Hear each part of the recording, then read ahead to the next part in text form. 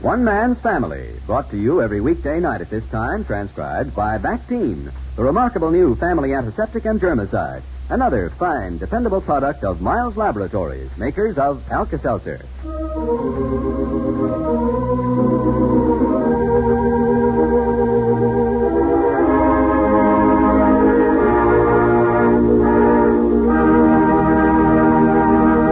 Overheard between Jack and Clifford in the library of the family home. What's the matter, Cliff? Oh, nothing, but I've had Elwood Giddings held up to me as a good example until his name hits my face with a smack of a wet towel. Yeah, Dad kind of likes him. Likes him? He's got a crush on him. Worked his way through college, early riser, early to bed, all business, gonna get somewhere, self-made man. Today I lugged Elwood's trunk back to the hotel for him. That trunk weighed 140 pounds. So that's how it is with the barbers today. Friends, once you try Bactine, we know you'll agree it's the handiest bottle in the house. Yes, Bactine, spelled B-078-C09, the new family antiseptic made by the makers of Alka-Seltzer, is winning new laurels every day. You'll use it when the children cut or scratch themselves, when Dad nicks himself shaving, when hot grease splatters you in the kitchen. Bactine relieves the pain, helps prevent infection. Bactine is a clear, colorless liquid that does not stain skin or clothing, does not sting nor burn like harsher antiseptics, has a fresh, clean odor. Get a 30 or 70-cent bottle from your druggist today. There is nothing exactly like Bactine.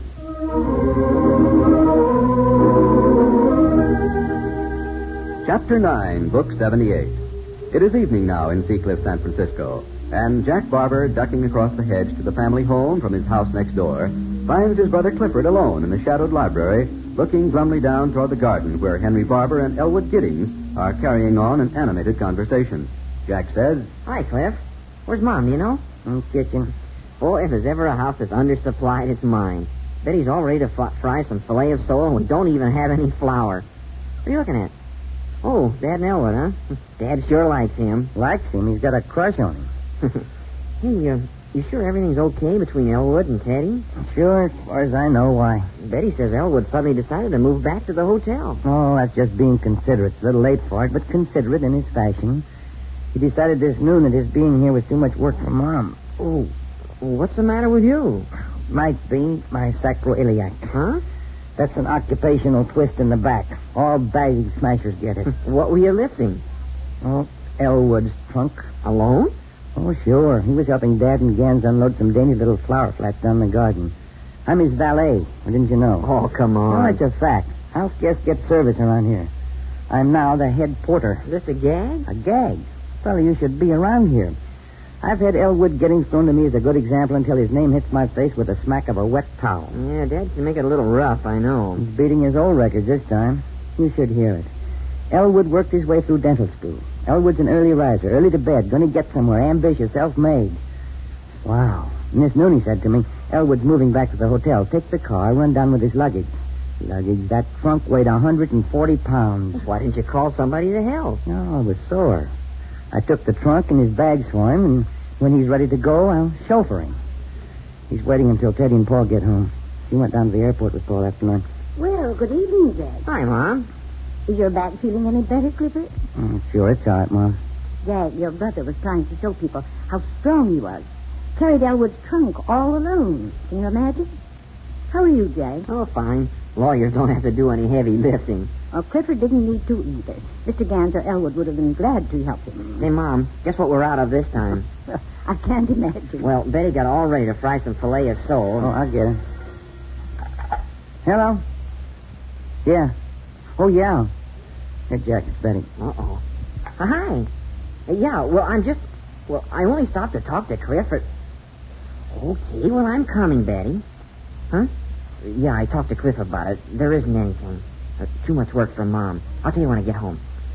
I'm coming right away, Betty. I will. She ran out of flour. I don't see how a housewife can run out of something like that you need every 10 minutes. Don't tell me you and Betty are having a fuss. No. She just think I always stay too long over here. Well, I'll get you. No, I'll get it. She just needs 2 cups, and I know where it is. I'll see you later. Take it easy, Cliff. You okay, Jack? I'll go out the back way, Mom. All right, Jack. Oh, boy. If your back still hurts you tomorrow, you'd better see Dr. Thompson. Yeah, well. That was a juvenile performance, Clifford. You can't blame anybody but yourself. Yeah, I suppose it was, Mom. But Dad gets under my skin. You shouldn't let him. You ought to know by this time he doesn't mean these things. Oh, yeah, sure. He was sorry Elwood felt he had to go. He wanted us all to be friendly and helpful. Sure. Anyway, you didn't have to take the trunk down that very minute. You could have waited until Elwood was ready to leave. I was following orders, Mom. I'm just a private around here. Clifford, if you take the trouble to get acquainted with Elwood... Mom, I've been polite to the guy. I said I would be, and I also said I didn't have to like him, and I don't. Thank you, Mr. Barber. Now, be careful now. Elwood's coming. Come in, Elwood. Well, I hate to intrude, but I think I better run along, Mrs. Barber. I won't wait for Teddy. I'll see you tomorrow night anyway. It's so near dinner time. Why don't you stay? And Clifford will drive you down afterwards. Sure. Oh, no. I'm not going to impose myself for another dinner. I didn't realize it was getting so late. I was just trying to tell Mr. Barber how much I appreciate your... Well, it sure was nice of you to have me here. I only hope I didn't overstay my welcome. Why, we've enjoyed having you, Elwood, very much. Yes, ma'am. Well, thank you again. I guess this is about the fourth time, but I did enjoy staying here. Well, I must see how Mrs. Kettleman is getting along with dinner. Clifford, you drive Elwood. Okay, Mom. All right, Elwood, let's take off. We'll be seeing you often, Elwood. Good night. Good night, Mrs. Barber. Good night. Mind if I use the phone, Clifford? You go right ahead. Sorry, you had to take my trunk. I didn't know you were doing it, or it would have helped. That's okay. Think nothing of it. Hello? Will you please send a cab right away to 264 Seacliff Drive? Yes, thank you. Hey, what's the big idea? I'll take you down. No, I can't ask you to do that. Oh, I'm glad to. Well, thanks, Clifford, but that'd make you late for dinner. Oh, what of it? Here, let's call him No, back. please don't. Please. But I thought you were going to wait and see Teddy before you go. She and Paul ought to be here pretty soon. Well, I was, but I didn't realize that'd make all this confusion at dinner time. I'll see you tomorrow. We got a date for a movie. Oh, she knows you're going to a hotel? Yes, I told her this noon. Now, let's see. The coat, hat. Yeah.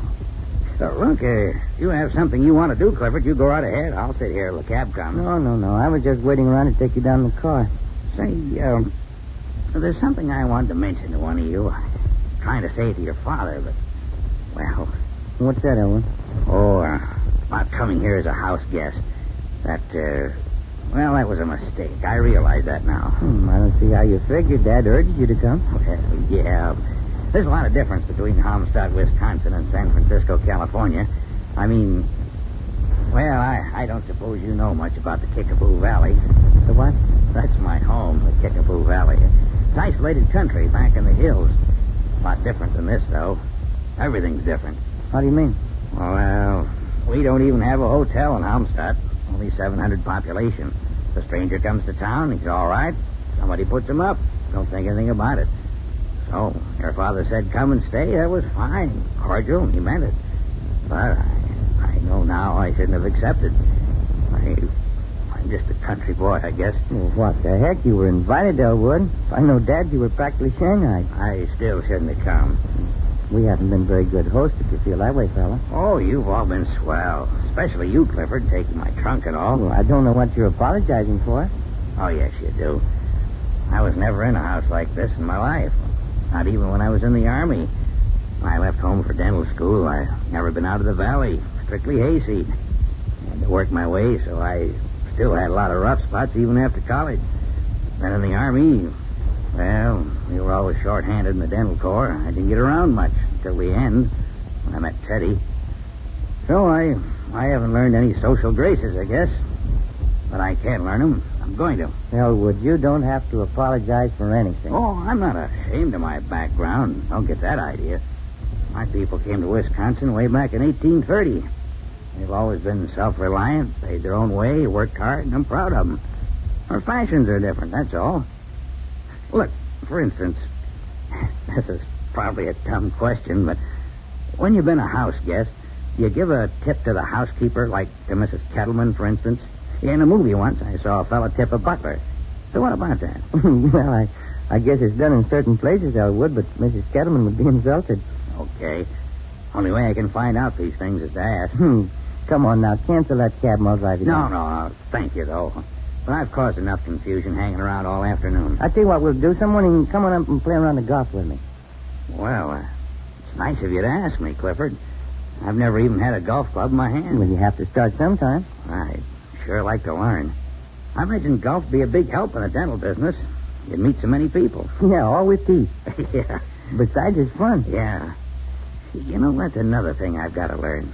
How to have fun. I never learned how to play at anything. I'm too doggone busy. Oh, as you can. Well, I'll see you all tomorrow, Clifford. Sure been nice. I appreciate... Well, I mean, another time Teddy will be sorry she missed you, Elwood. Huh? I say Teddy will be sorry she missed you. I hope you're right. Well, good night. Good night, Elwood. Thanks for everything. See you tomorrow.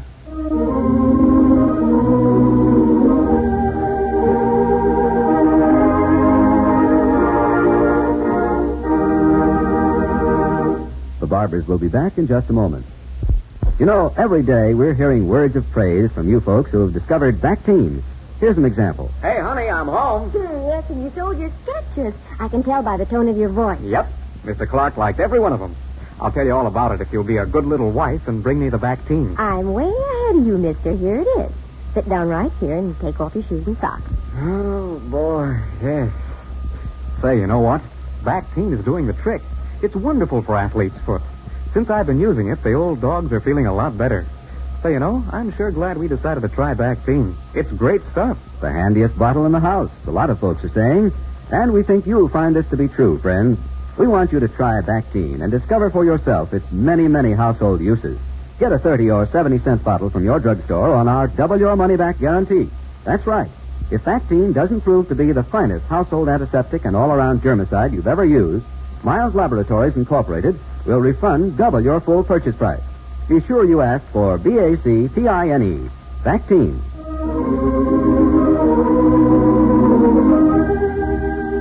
Here's the family again. Has Elwood gone, Clifford? Yeah, sure has. Gone, gone. Why do you say it like that? That's the way he made me feel. Gone. Period.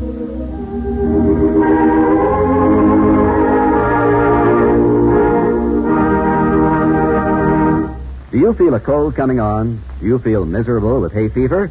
Take Tabsin quick. Feel better quick. Tabcin, Tabsin, the improved antihistaminic tablet that is more than just an antihistamine alone. Tabsin is a combination of ingredients that can do more for you. Tabsin relieves the sneezes, sniffles, the watering and itching of the eyes and nose.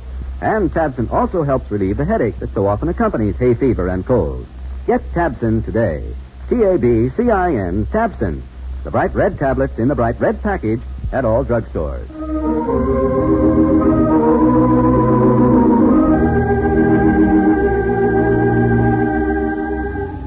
One Man's Family is brought to you every weekday night at this time, transcribed by Miles Laboratories, makers of Bactine. Tomorrow, Chapter 10, Book 78. This is a Carlton E. Morse production, directed by Michael Raffetto.